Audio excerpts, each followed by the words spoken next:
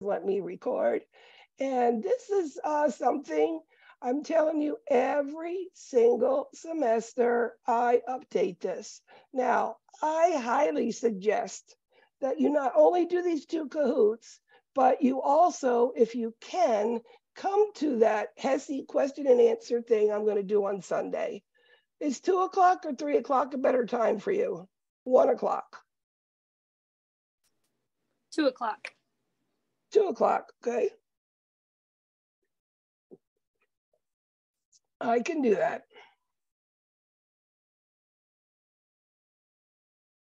And you know, I will be sending that recording. I mean, a lot of you will be taking your HESIs on the day of class. So Sunday isn't the last of it, but you know, this is where I bring all the pieces together and make you think, okay? And you'll understand when I hand you the outline and then as I sit and talk about it, okay?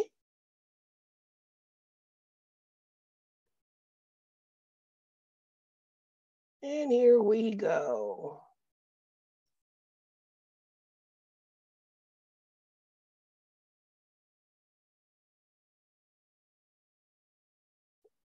HESI review. Oh, it's 2022 December, but I added some more stuff in here. What is probably the single most important influence on growth at all stages of development? If you all don't know this, I haven't taught you anything. I mean, really, how many times do I have to say these words, right? Nutrition, nutrition, nutrition. You don't feed the brain, nothing else works. Nothing's going to work, whether it's fine motor, gross motor, cognition, nothing's working. Got to feel it, got to feed it. How would you initially treat a 6-month-old infant diagnosed with GERD, gastroesophageal reflux disease? It's a 6-month-old and they're spitting up. They're losing calories. We want to keep those calories in for nutrition. A little bit of rice cereal. They say 5 mLs in 1 ounce. Rice cereal is actually the best. They even do these on young infants. Doesn't mean it's going to be using the rice cereal if that, GI tract is so mature, but it holds the milk down. So they're getting those calories through that milk. During assessment on a 2-month-old, you notice that the head circumference has increased 2 inches. What are you going to do next? What does that make you look for? I mean, absolutely, we're going to be calling the doctor. And that's just part of it because you shouldn't be 2 inches bigger. That's a little bit much.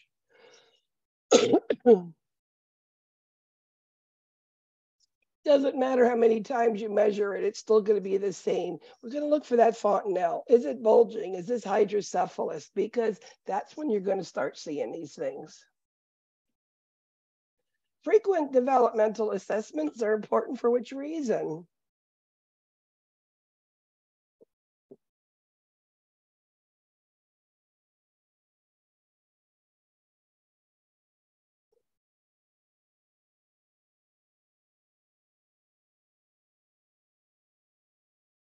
So if we're seeing everything's going the way we should, we're good because we can identify delays or something's wrong quickly. We can institute what do they need? Speech therapy, occupational, physical therapy. And as I said, kids are resilient. They catch up most of the time quickly. Another multi. An infant just received their 2-month set of immunizations. Discharge teaching should include what? Remember, they're giving multiples at 2, 4, and 6 months. Sometimes it's even 4 injections.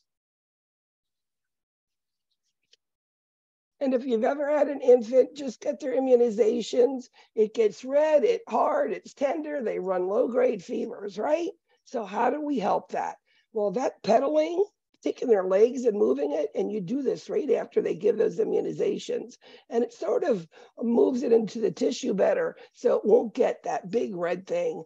Cool packs really well, work well, and Tylenol, acetaminophen, is great. And just give it like every 6 hours for the first day. The baby will sleep better and you'll sleep better. The head to tail direction of growth is referred to as what?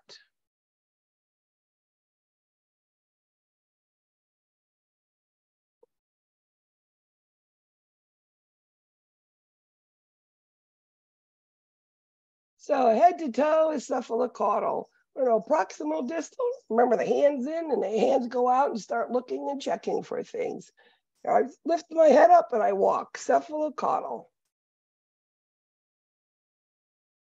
What is the single most important factor to consider when communicating with children? Always remember, I went to work to play. Every day I went to work, I played. And the way I played was right there on that child's developmental level. So they understood, and then it broke the ice, and then I could get whatever I wanted done, because now these little young kids thought I was pretty cool, or I had a sticker they liked, or whatever. What 2-year-old child pain assessment tool should the nurse use? 2 years old, what do you use?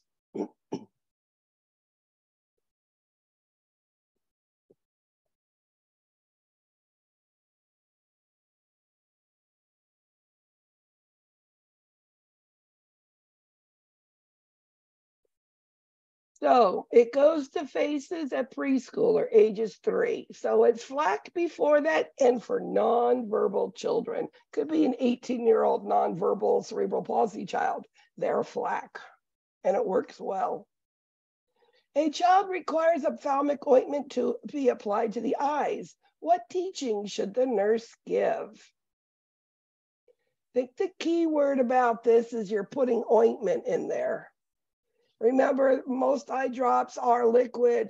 Sometimes we put the ointment just only at bedtime, okay? Because the big thing, that medicine makes everything look blurry and it scares the crap out of children. You don't tell them, they're like, I can't see, it's blurry. So warn them before you do it. Even adults warn them. According to Erickson, school-age children have a prolonged hospitalization should be offered what to promote industry. What does industry mean according to Erickson?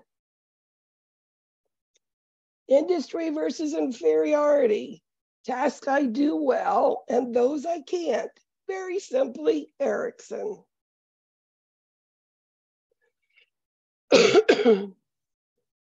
So you're always going to let them do something. Maybe there's a game or a puzzle or something, but don't put it over their head. They can't accomplish it. Make it that it gives them, they have to work a little bit for it, but makes them feel good when they're done, because that is what? That's their industry.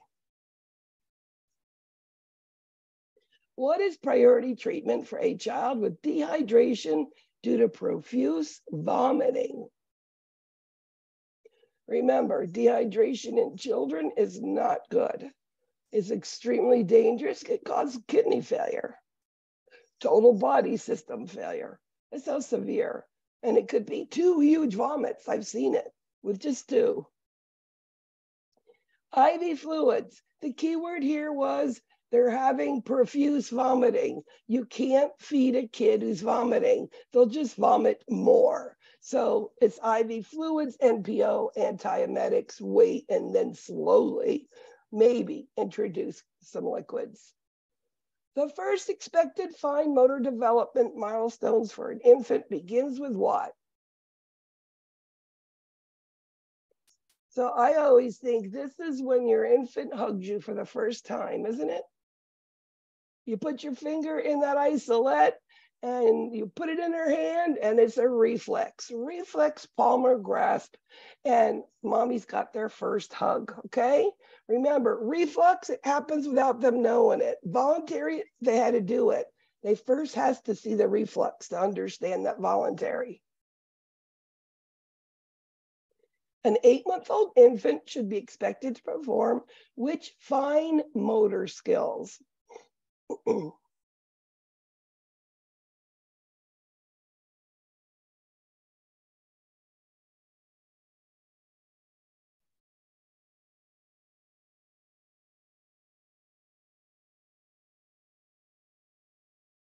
So we know the level goes from,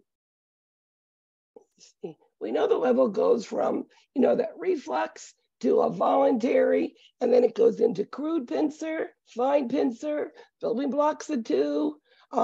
something in a container and then blocks of 2. That is the pattern which all of your exams will go off of, just like your book. So about an 8-month-old, they're going to be able to grasp that rattle by themselves. And they're sort of smushing the Cheerios into their mouth at this point. It's not just one at a time. That's a little bit later on. In general, an infant should triple their birth weight at how many months of age? Triple.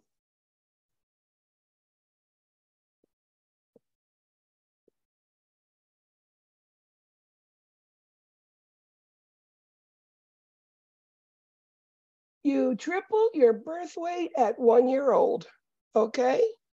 That is what we do. We double at 6 months, we triple at 12 months, and I think it's around 2 is when you quadruple, about 2.5. But you usually are not asked that question at 2.5. Assessing a 2.5-year-old toddler, you should report which finding to the provider. Which one of these isn't right? Well, I just told you their birth weight is 4 times, so you know that's right. When a baby is born, they're born with huge heads. By the time they're 1.5 or 2, their heads and their chest should be equal. If the head is still bigger, there's a problem. Something's wrong. Tumors, hydrocephalus, something. It needs to be reported. A mother of a 3-month-old infant is concerned because the infant's head is flat in the back. How would you respond to that? Because we know it's back to sleep, right? That's what they recommend to prevent SIDS death. And yeah, the back of the head can become flat. In fact, a lot of times it loses a little bit of that hair in the back. And you're like, gee, you know, but there's really nothing you can do, is there? Well, they have tummy time, don't they? When they're wide awake and they're alert, you put them on tummy time and they can look around and they're so soft, those heads, they will go back to the rounded. I mean, my grandson was that flathead kid. A 2-month-old infant has cradle cap. What should the nurse tell the parents to treat it? How do you treat that?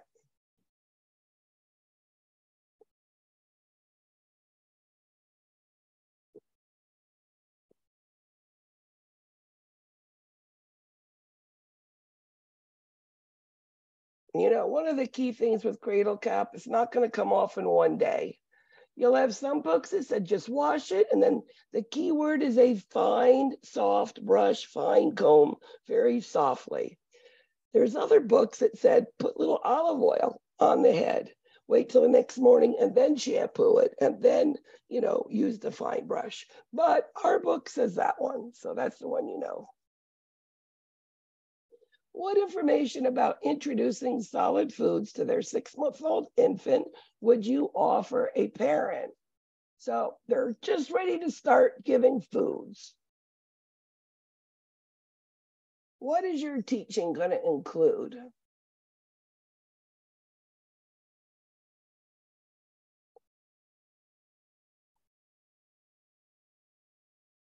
And it's going to be at 6 months, it's one food at a time, and that food should be given for 4 to 7 days. And then you can switch to another food. Sometimes it takes a couple days for allergies to show up. And sometimes it could be vomiting, diarrhea, or just a little rash. According to Kohlberg's pre-conventional level of moral development, a preschooler who has moral reasoning does what or understands what?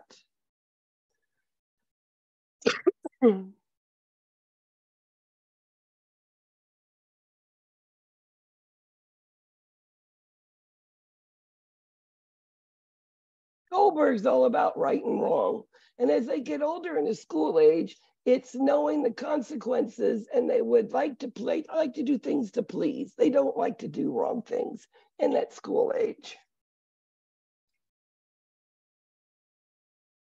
Which nursing action is appropriate to teach a preschool age child about a scheduled procedure? So maybe they need to go in and get an X-ray, a CAT scan, an MRI, or maybe they need to go get one of those urine examinations because of urinary tract infections. Give them a doll, explain to them. I mean, Child Life does this so well. They let them put stethoscopes on and gloves, and they even show them what a catheter might look like so that they're not afraid of it because it's soft, it's not hard. They think these things are going to poke them and hurt them. Before performing a physical assessment on a toddler, the nurse should do what? To encourage cooperation.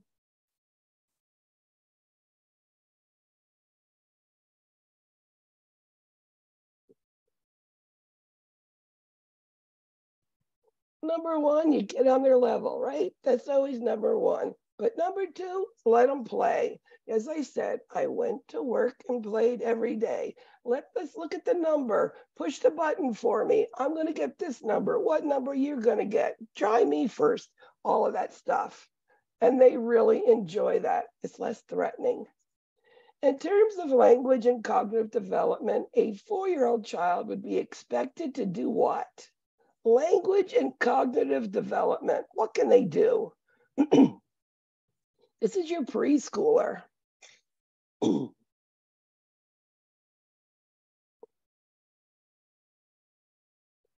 Remember, at this point, they're just starting to learn right and wrong, but they can follow those simple commands. Put your clothes in the laundry. Let's go to the bathroom. We're going to take a bath. Get undressed. Put your shoes here. Here, put your dish in the sink. They should do all that stuff. Parents are concerned her 8-month-old child's not developing like her older child. What's normal for 8 months?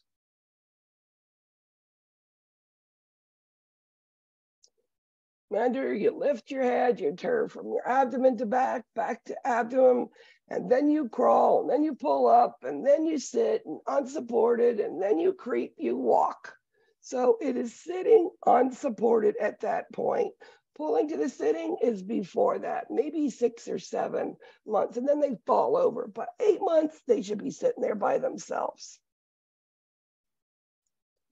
An infant presents with signs of hunger, dehydration, and an olive-sized mass in that right upper quadrant. What would you monitor for?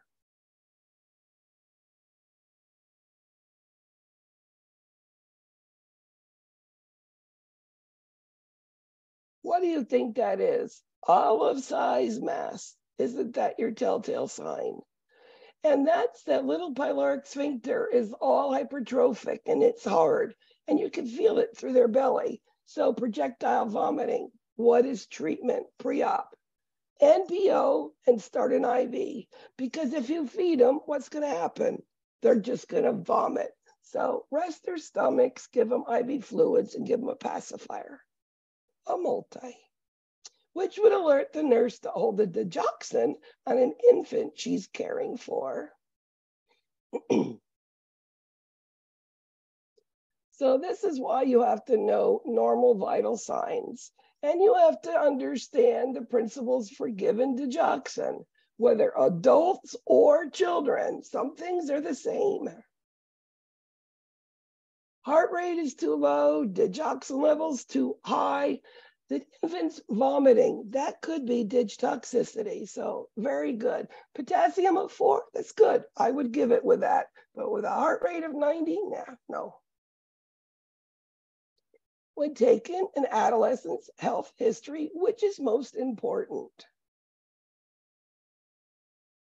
Adolescents, you need to ask them, many times they come in with problems that has to do with their sexuality or, their genitals. So, talking to an adolescent takes a little practice, but if the parents are out of that room and you've broken the ice by asking them something about them, what they like to do in their spare time, or what music were you listening to when you walked in, something, let me tell you, they will listen. And you do not have to tell the parents what they said unless it's something that will hurt them or somebody else. A multi.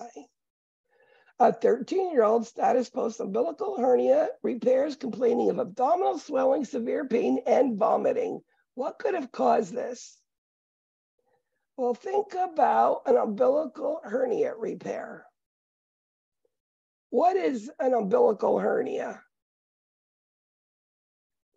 What do you have to do to repair that hernia?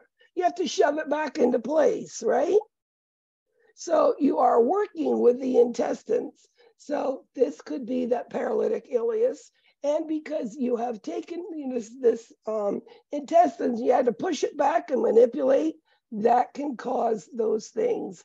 Paralytic ileus, or was that manipulation?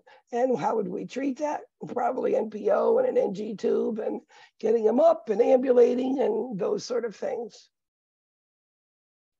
A 4-year-old is reluctant to take medications. What intervention should the nurse take?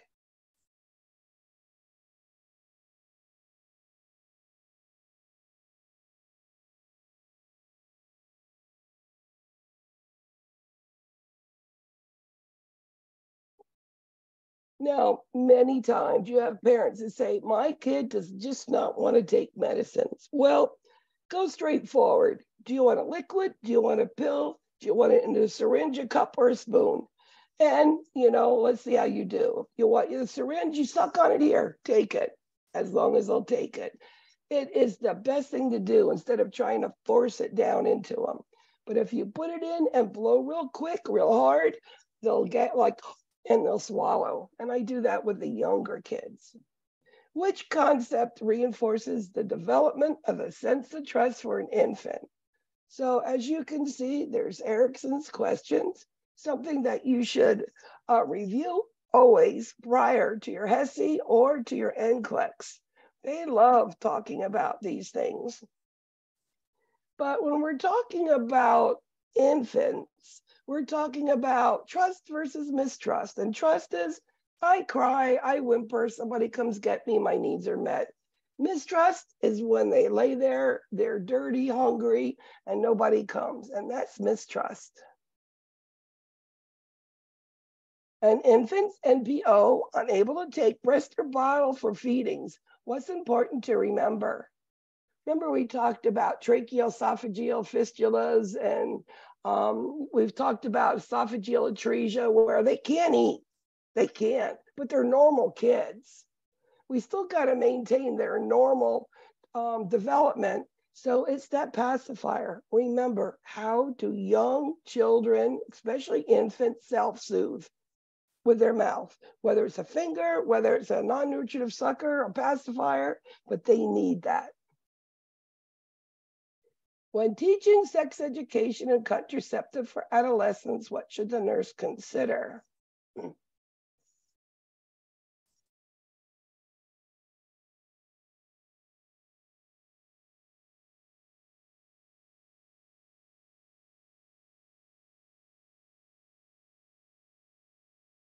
When you're talking about it, you can't give your opinions. So give them education, what is the books, and written form. You can't really say, well, you shouldn't, because they're going to do what they want. They're asking for help. So give it to them orally and in written form so they can go back to refer about it. The monthly immunization for RSV is the respiratory syncytial virus.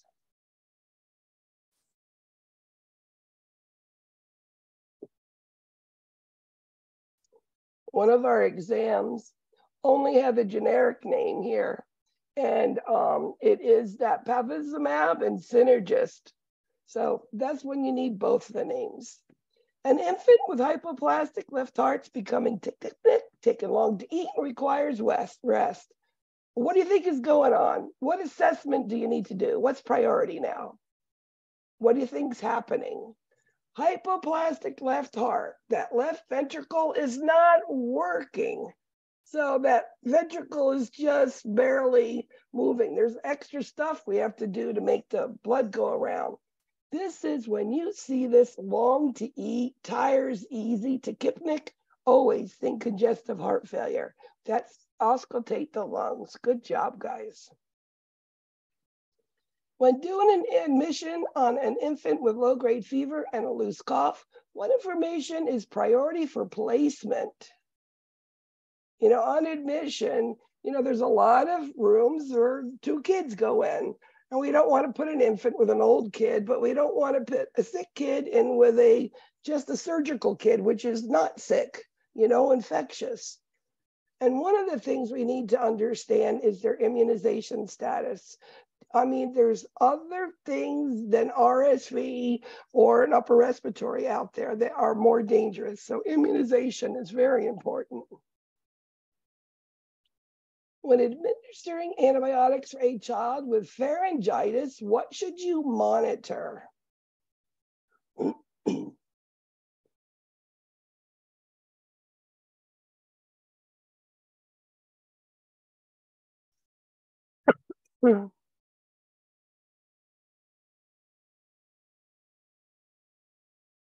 So there's a lot of distractions here, but whenever you give an antibiotic, because children get allergic reactions and they respond violently sometimes, anaphylactic, always assess for that allergic reaction.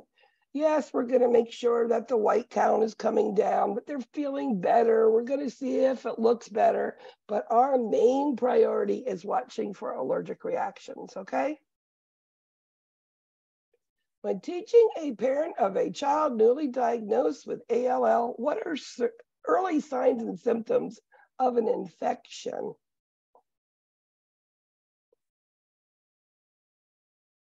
And these parents are taught, they are so immunosuppressed, they have no white counts. So this is the child that any temperature, 100.5 or higher, they need to get medical care. They're told either to go to the ER or call the doctor, but most they go to the ER. We access their ports, give IV antibiotics. It's very serious. They can go into total shock and they could die from an infection because their body has nothing. They have no white cells. A 3-year-old's brought to the ER with increased wheezing for the last 2 days, and the child uses an MDI. What information is important to know with that, what you just heard? Increasing wheezing for the last 2 days, and the child has an MDI.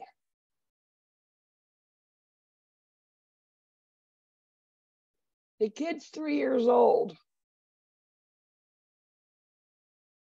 Did you use a spacer? Because a lot of times they don't know about it, or nobody told them. Maybe they're a new asthmatic. Okay, was there a spacer? And then show them how to use it, because then they'll get all the medicine. A multi. What is included in the plan of care for a child with cystic fibrosis?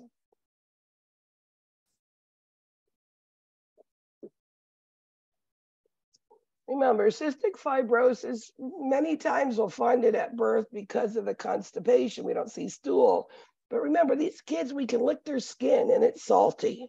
They are losing salt in their sweat like crazy. So we do never put them on low sodium diet. They need extra salt. But also they don't absorb fat. So they need high protein to make up for that. And we also need those pancreatic enzymes in order to get, all the nutrient that we possibly can. And those fat vitamins, we're going to have to replace because fat's not absorbed. But again, it attacks the lungs like a big petri dish. Aggressive chest physical therapy. That's usually why they go to the ER, because their lungs are with another fever. Which information is the most important when rheumatic fever is suspected? Like, what do you need to know? You've got rheumatic fever. I'm going to do an assessment. What do I want to know? Remember, rheumatic fever and acute glomerulonephritis both are caused by pharyngitis, which probably was strep. Multi. What are some assessments that an infant would have if they were in acute respiratory distress? Now, this is an infant. I mean, supraclavicular, this little area and right there. When it's pulling in and out, you'll see that in older children. You're going to see an elevated respiratory rate in retractions, but in infants, nasal flaring with a grunt on the end, you better be prepared to intubate that child. That's how serious it's like and you're like, It just sounds like they're breathing hard, but it's telling you they are about to shut down completely. And it just this little, we call it a grunt. What is the purpose of giving indomethacin to a neonate with patent ductus arteriosus?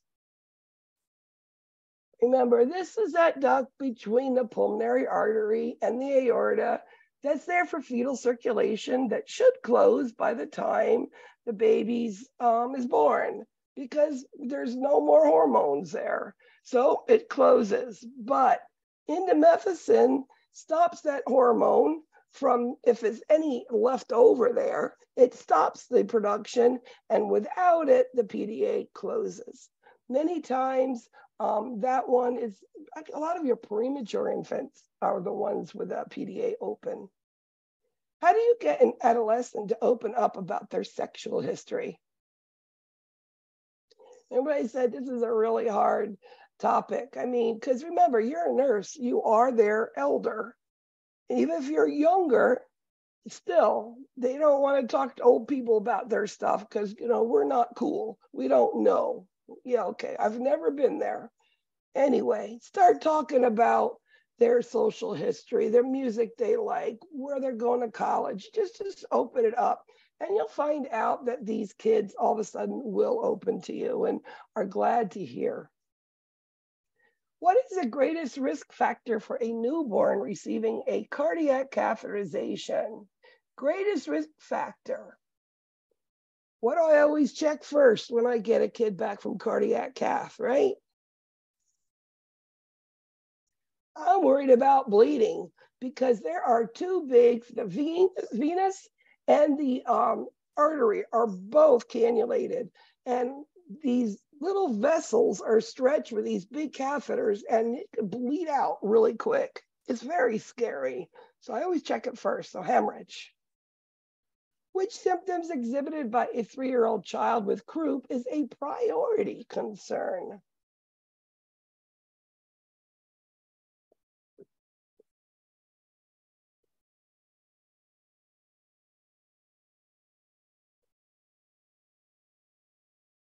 So remember, croup is the tracheooropharyngeal area, like right in here, right? So it's going to swell up. Now, if I can't swallow secretions, it's becoming epiglottitis, which is a medical emergency, okay? So croup, not if you can't swallow, there's a problem. That needs treatment like right now. A child goes to the ER, respiratory distress, they're leaning forward, anxious, and drooling. What action is a priority? Now, what is that? Isn't that the croup kid that can't swallow? Drooling? So your number one priority is respiratory, it's airway. It's get me to an area where I can do a trach or I can get intubated because this kid doesn't have an airway open hardly at all. A 10-month-old status post VSD is receiving AM meds and the pulse is 88. What med should the nurse question? 10-month-old, 118/70, a little high, temp's okay. Respiratory rate is normal. We know that heart rate is low. And we know what we were concerned about when we're talking about heart rates. It is digoxin. You'll always see digoxin questions, always. When assessing a newborn infant, you notice decreased femoral pulses bilaterally. What action should the nurse do next? You just got an infant, you know, right out of mom, she came to your nursery and you're doing an assessment, there's no pulses. Femoral, pedal pulses, nothing. What do you think it is and how do you diagnose that? It's coarctation of the aorta, right? So I'm going to check blood pressures. And because blood's not going to the lower ones, it's a lower on the lower extremities. Because all the pressure's going up, I'm going to have higher blood pressures up above. I actually, in my lifetime, did diagnose one of them. And right after the baby got to me. Multi-select. When educating adolescents about the risks for HIV and hepatitis, what would you include?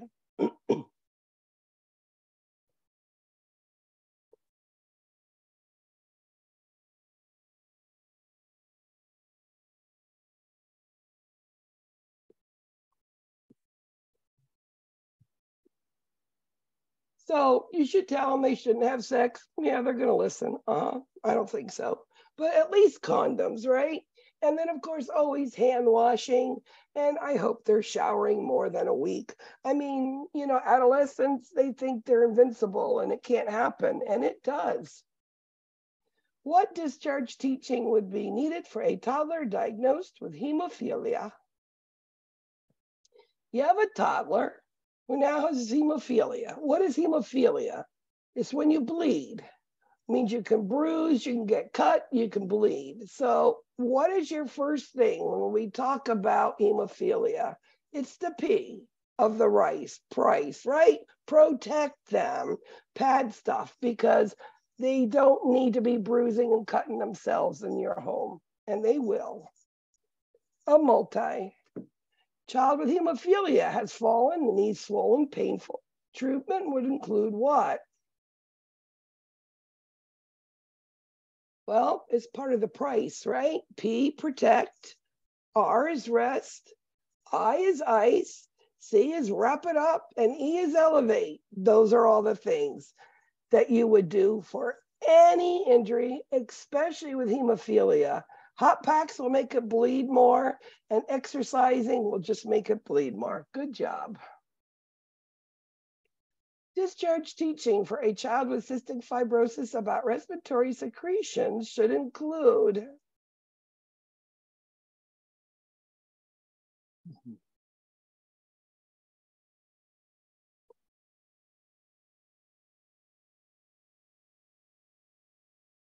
So when you're talking about respiratory secretions, chest CT must be done. Very aggressive respiratory therapy on those children. Your child with leukemia has had recent lab results with platelet counts of 10,000. Platelet counts of 10,000, what does that mean? It doesn't matter if your kid has leukemia or is in there with a cold. Platelet count of 10,000. What are you worried about?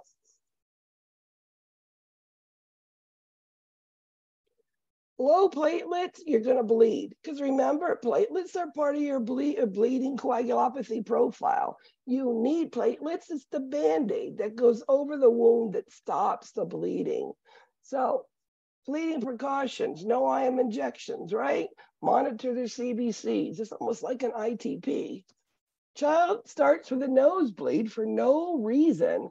What action should you do first? Is kids bleeding blood everywhere? I think first of all, you got to catch the kid, calm them down and relax them, right? Because it's going to make the bleeding less if we calm them. But pressures, the thumb and the finger, 10 minutes, lead them forward. If it doesn't stop, get them to some medical care because it might need to do something else. An 8-year-old semi-conscious boy is brought to the ER with a big blood sugar, potassium 6.8, pH 7.12. What is your priority action? All of those things are telling you what? DKA. What is your priority?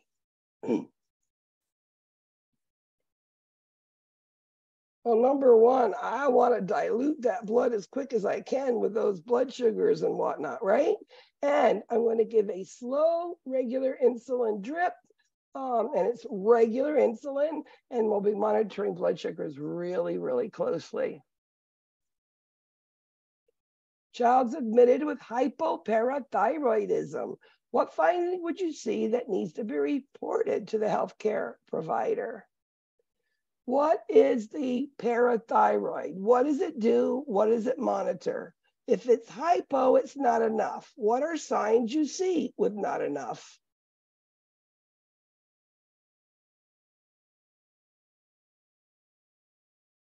It's calcium. Remember, calcium, magnesium, are those two electrolytes are all about muscles. Any questions? Calcium, magnesium, think of muscles, whether it's the heart or just regular muscles. A 2.5-year-old child status post epispadias yesterday wants to play. Which would be appropriate? Well, what is an epispadias? It was done actually later because we like to do those before they're potty trained, don't we? But if they weren't, or it makes you think even that 1-year-old we've done it to, we don't want to do anything that's going to cause harm to their penis. They've literally flayed it open. You know, that they don't want it to be disturbed, and it's a plastic closure with, you know, the foreskin. So it's very, very, take really easy with it because it can bust open. So playing catch, no. Sitting on a horse, rocking a bike, yeah, no.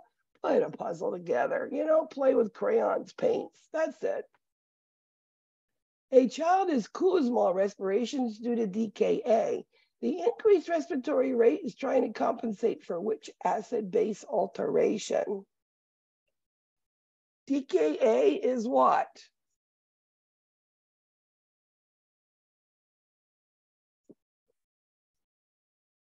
And then Kussmaul respirations are going to be opposite of it.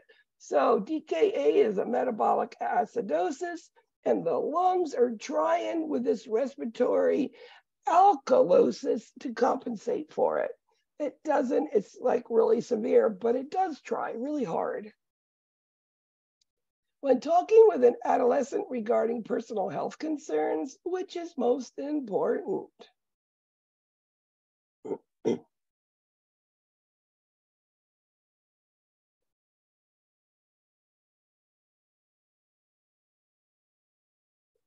Give them the opportunity to express their feelings open and honestly, you know, very important. And let me tell you, some of these kids will tell you stuff that's really going to shock you. Try not to get that look of, huh? Because it can happen. And I've, you know, heard a few things in my life, and I have been shocked. In school age conflict of industry versus inferiority, what does that industry mean? What did I tell you earlier? Remember, if a school-age kid is in the hospital a long time, you want to give them something to do, a task, but we want to make it something that they can solve. Yes, mastering a task, because inferiority is what they can't do. A multi. A child with a rash, fever, joint inflammation has rheumatic fever. Teaching should include what?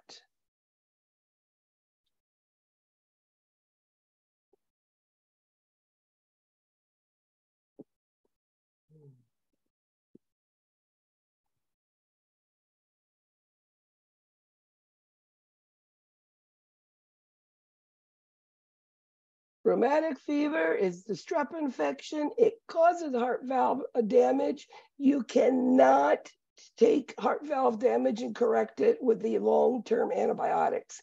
Once you have damage in the heart valve, it's there. It must be corrected in another way. Contraindication to administering the varicella vaccine to an adolescent. Well, what do you know about varicella vaccine? This is a live vaccine. When can't you give a live vaccine? Well, we know one of their things is immunosuppressed people, right? But the other one is a person who takes corticosteroids because they're immunosuppressed while on steroids, okay? It's actually even more of a med-surg question that I've heard said, but I like to tell you here in this class too. Early detection of our hearing impairment is critical. Which one is of primary importance?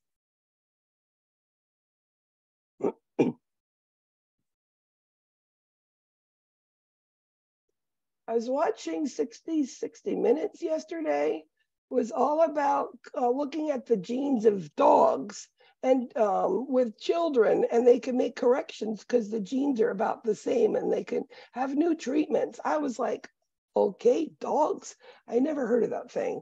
Anyway, hearing is always with speech. If you have a problem with speech, check the hearing, number one. In helping a child to adapt to a hospitalization experience, the best approach is what?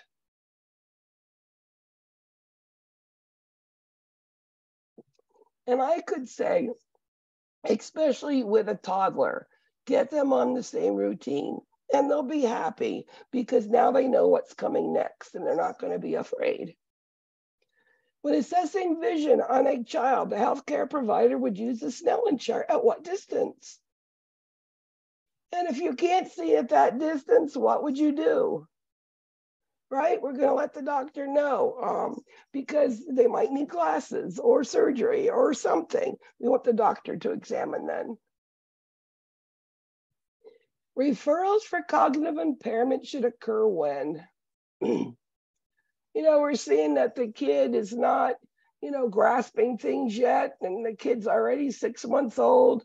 They're not turning over yet. What's going on here, right? We need to do it as soon as we can. As I tell you again, the earlier we catch it, give some sort of therapy, these kids really do catch up really quick. How would you help encourage a preschooler to be less apprehensive when taking their vital signs? Again, preschooler, ages 3 to 5. These guys you can talk to a lot better than toddlers, right? Let them play with the equipment. Very good. What acid-base imbalance might you see with a child that's having profuse diarrhea?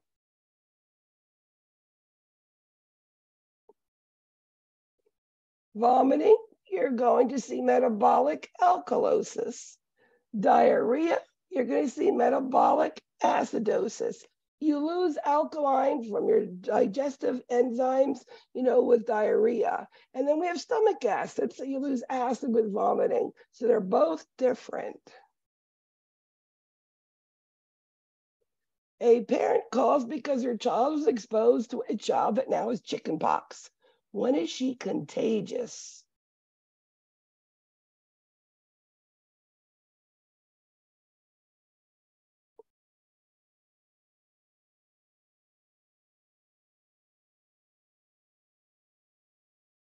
So there's this prodromal period, they call it, when we have chickenpox.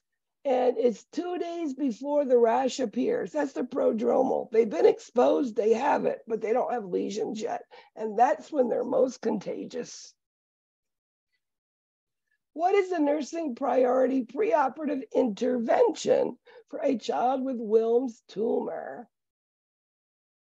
Remember my little boy who came up from Haiti with that big softball-sized tumor in his left lower quadrant? He sent a card back to the unit who took care of him to tell them thank you. And of course, they called me and let me know too. So I thought that was awesome. Remember, leave the belly alone. They don't even do pre-op biopsies on this. They don't need to know if it's cancerous or not. It is, and they don't want to touch it because it will cause metastasis in the perineal cavity. A multi. An infant has not passed the meconium stool in the first 24 to 36 hours. What would you assess for?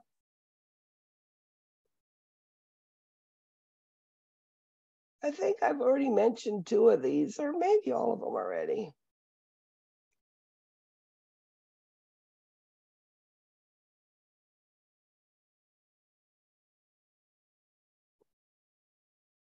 Well, Hirschsprung's, maybe a little bit of ribbon stool, but nothing. Cystic fibrosis, hypothyroidism are the 2 big ones that you see. That sometimes that's when they're diagnosed. And remember, children need their thyroid hormones for cognition, for growth. It has all to do with growth and cognition. And Hirschsprung's will do surgery, 2-stage, and cystic fibrosis is for life, and it needs to be treated. A child with sickle cell disease would most likely exhibit what signs and symptoms of a crisis?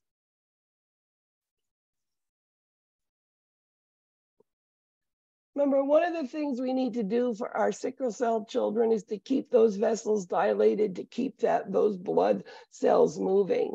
So if it's cold outside, make sure they're dressed warm. If they're outside, it's warm, make sure they keep hydrated. Those two big things will eliminate a lot of sickle cell crisis, because they go into crisis when their vessels get too small and blood can't flow. And pain, these poor kids cry. It's horrible to watch. When teaching the child and family about celiac disease, which one of the food items is allowed?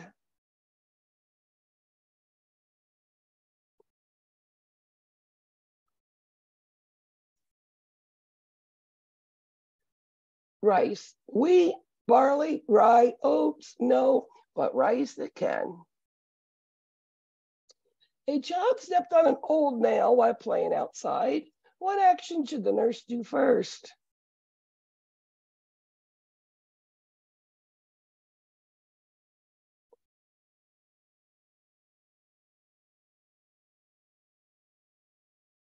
First of all, you're going to clean it. Clean it, soap and water, put the antibiotic ointment, and then we're going to be given the tetanus booster, okay? But first, get that area nice and clean. Even if they get tetanus and have all of the, lockjaw and all that stuff, we're still going to be treating where it entered, whether it be stepping on a nail, the hand, wherever it's at. We're still going to be taking care of that wound, okay? A 6-year-old child goes to the ER due to abdominal pain, fever, and vomiting for the last day. What assessment is priority?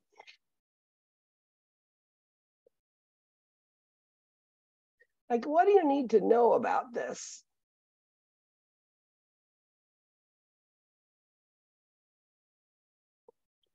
Well, where is the pain, right? Is it right lower quadrant? Is it an appendix? Is it just,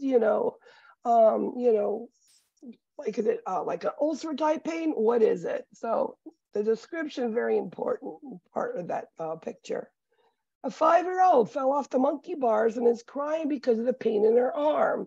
What action by the nurse is priority?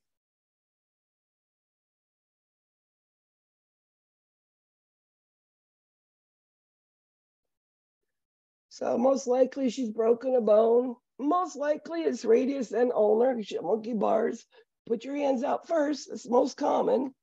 I want to make sure the blood's getting there. Of course, I'm going to assess the pain level. I'm going to have it elevated. Yes, it's going to get a hot pack, but priority is blood getting to the fingertips. That's number one. What is one way to help detect hypo or hyperparathyroidism in children? I think you've heard me say this quite a few times too. It's like, why do we, every time these kids go in anywhere, we do a height and a weight? Because remember, thyroid is all about growth and cognition. Good job, guys. What would be the most important to report to the healthcare provider for an 8-year-old status post appendectomy with an NG tube to suction? Now, let me tell you, I've given you a lot of distractors here. Which one here worries you?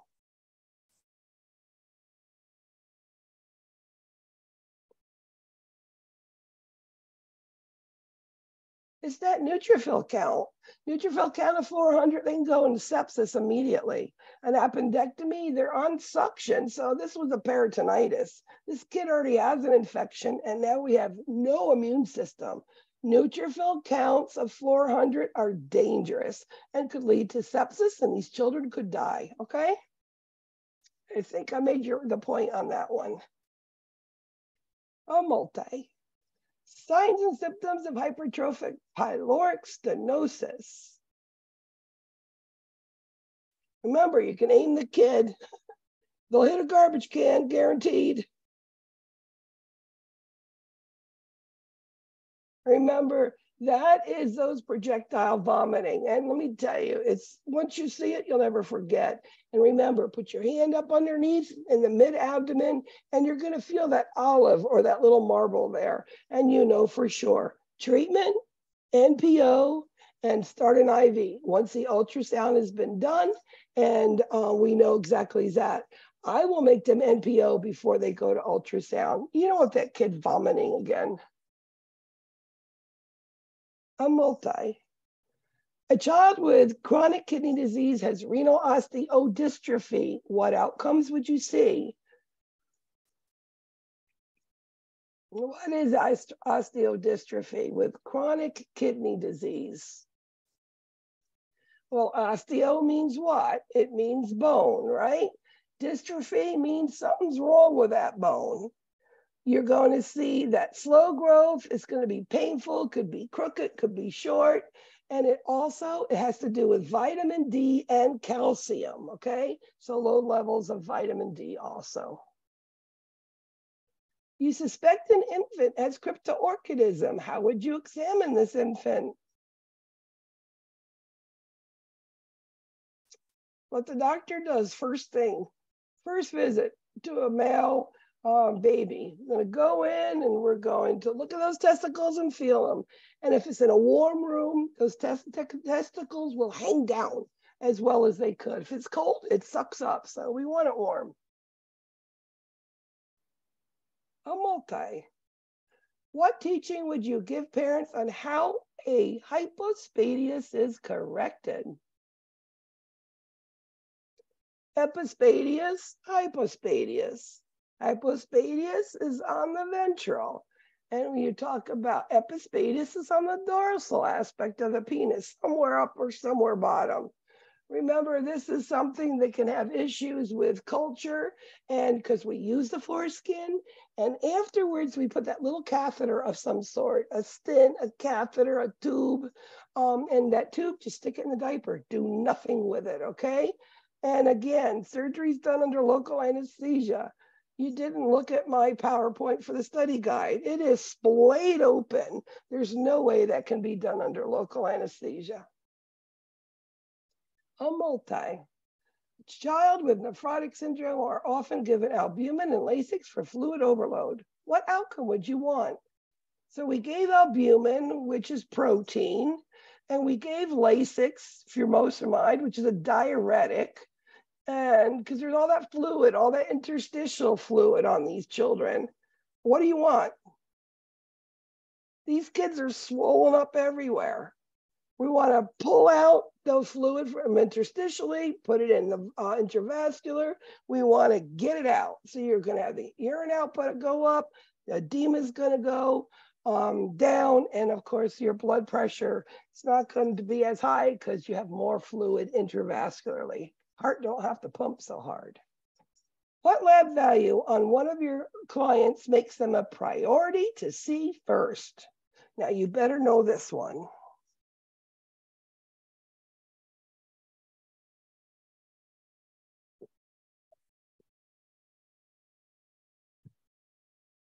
You know, all of those numbers aren't great, right? But which is the one that's most concerning? The neutrophil count. This kid is ready to have an infection. This kid is about to go into septic shock, okay? That is your priority child. You can live with a potassium of 3.0, white count of 20,000, they got a fever, they don't feel good. Glucose, okay, everybody lives with glucoses, but not a neutrophil count. That's dangerous. A multi. An adolescent with a BMI of 90% complaining of frequent urination. What test can you anticipate the healthcare provider doing? Well, number one, what do you think that probably is? You have an overweight adolescent. And most likely what you see with this child, probably, you know, you're going into diabetes, right? So hemoglobin A1C, but you must rule out the urine infection. And if you're urinating a lot, those electrolytes, you're going to be losing potassium. So don't forget about that one. What teaching should be done for an adolescent with Hodgkin's lymphoma getting chemo and radiation? What teaching? Remember, Hodgkin's are those painless lymph nodes, and usually from the shoulders up, okay? Non-Hodgkin's is diffuse. Now, we've given chemo, we do radiation. The big thing with these kids is the risk for infertility. They do have a big risk for infertility, okay? Like cystic fibrosis in males, they must have a transplant. And 1 year after the bilateral lung transplant, they probably can have children. A child falls in a thick bush and he's covered in prickers and complaining of severe eye pain. What is your intervention? What do you do?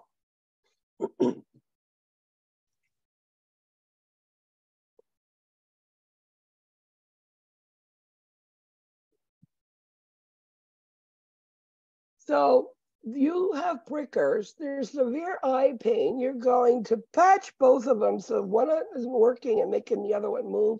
Get them to an ophthalmologist or get them to the ER quick because they need to go in and examine it. And usually what they'll do first is put some lidocaine drops in there to take the pain away so they can put in a dye and they can look at this sclera to see if there's any, stuff inside, okay? But they need to get to that ophthalmologist, patch both eyes. 2-year-old goes to the ER inconsolable, crying and painful abdomen. What findings show you this is a medical emergency? This kid is in pain. His legs are going. He's crying. There's usually the parents are holding these children. And if you open up their diet, you're going to see current jelly stool. This is possibly intussusception. How do we treat this? Well, make them NPO, get them to ultrasound. Sometimes we have to do surgery. Sometimes we do air enemas in the radiology department. But current jelly stool, maybe a little blood in it. That's what you would say, definitely intussusception. When assessing a 2-month-old with vomiting, what questions should you ask the parent? Because remember, we know there's different types of vomiting, right? Sometimes we vomit a little, sometimes we vomit across the room, asking them many different things will tell you, rule out what is going on here. But the forcefulness of the vomiting is your most number one question here, okay? That is your big question. Is it pyloric or is it just GERD, reflux? You notice a 2-year-old with congenital heart disease, the heart rate's decreasing. What other information is important to report to the healthcare provider? So my heart rate's going down. This kid's congenital heart. What else are you going to check? I mean, literally, what do hearts do, right? They have a blood pressure. Absolutely, a blood pressure is what you want to report on. And a lot of times, listen to their lungs too. But that blood pressure is a newborn infant's blood pressure, okay? So that is very dangerous. There's no perfusion going on. What priority procedure will you anticipate for a child suspected on having Kawasaki disease? Well, what is Kawasaki? Systemic vascularitis is the words, right? We treat it with IVIG and aspirin. And what is our biggest concern with these children? A carotid artery aneurysm, right? So we're going to be doing an echocardiogram. We want to look at those coronary arteries to make sure there's no aneurysms, because that would be priority to get taken care of, because they could explode. A multi. Why do we give aspirin therapy to a child diagnosed with Kawasaki disease? Well, why do you think we give aspirin? Not Tylenol or ibuprofen, there's a purpose for this aspirin. What is one of the things aspirins do? It thins the blood. And also it is used for the pain or the inflammation. I mean, aspirin is an old-fashioned drug. We don't use it in children unless Kawasaki, but it does. It decreases vascular inflammation. They don't have pain with Kawasaki, okay? They have fever, they have a rash, they have red eyes, strawberry tongue, but its big thing is preventing clots and decreasing that inflammation. A multi. What lab test should be monitored for a child with congenital hypothyroidism? Do you know your labs?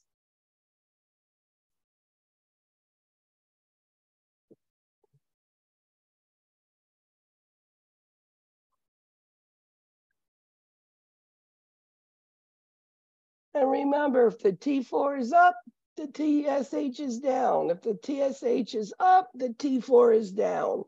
For some reason, I love those questions too. TSH, T4, T3. A multi. When entering the room of a child, the child becomes stiff and the arms and legs start shaking. Your priority action is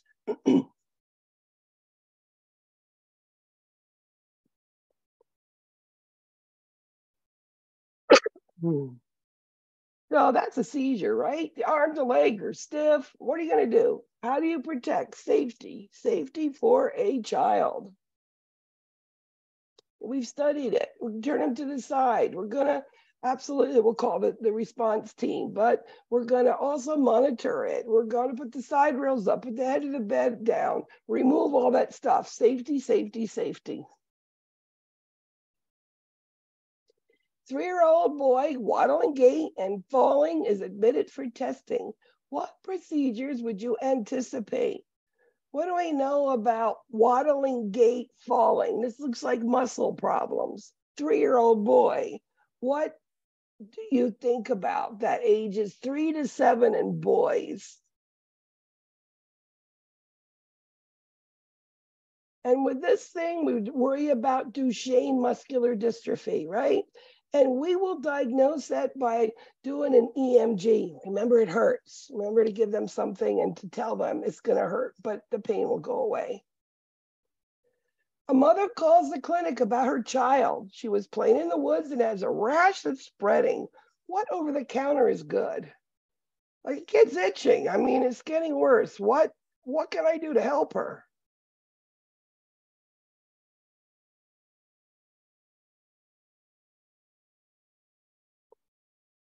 And then I'm going to ask you, do you know that's not anaphylaxis, something going on, right? So whenever you hear it is spreading, what over the counter, you can't give that information. Get them to see somebody, okay? Because it could be just poison ivy, but who are you to say is now it's not going to go into respiratory distress, anaphylaxis, and whatever, okay? I know it's a tricky question. A mother calls the clinic and a friend of her child has ticks from playing in the field. What do you tell the mom to do? The friend of her child has ticks. What are you going to tell the mother to do? She's worried about her kid. What's the number one thing that you do when you think that there could be ticks? Number one, you're going to take their clothes off and you're going to look everywhere, examine, make sure they're not there, okay? And if you see them, you try to pull them out. And if you can't, you get medical attention to help you. What shouldn't you do to a child diagnosed with impetigo? My poor little Christian. He had it so bad last year, a year ago.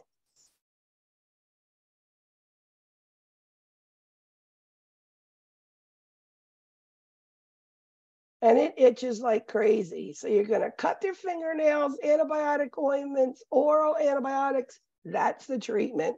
But you're not supposed to let those wounds open them, because what happens, it spreads. Extremely contagious. It'll spread. So let them crust up and dry up, be honey colored type, serous sort of fluid. An adolescent goes to the school nurse with complaining of ringing in the ears. What exam should you do first? Ringing in the ears. I've heard of buzzing in the ears. was working the ER one night, and this young girl came in, and this buzzing, when I looked in there, it was a cockroach was inside her ear, okay? So always number one, look in the ear. It could be that, okay? It made me the now loud noise in the earpiece or whatever, but always look first. A multi. An infant is being DC'd after 14 days of vancomycin. What teaching should be included on discharge? Like, what are you concerned about with vancomycin? And does it need follow-up when they go home? Remember, vancomycin is aminoglucoside, right? Peaks and troughs, and it is kidney toxic and ototoxic. So you're going to be monitoring urine output. You're going to be monitoring if they're hearing. Those are the two big side effects. Trough levels, no, and SEDS, no. We don't need those. And last question, guys. Of course, the multi. When checking the lab values of a child with hypothyroidism, what lab values would you look for? Actually, it's a repeat of one just earlier.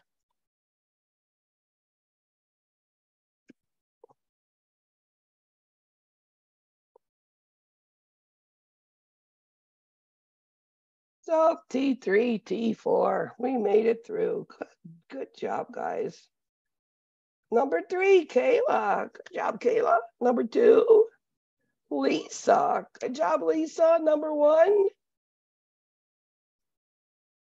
Della. Good job, Della. Number 4, EH and Jazz. All right, guys, I will be getting this recording to you as soon as I possibly can.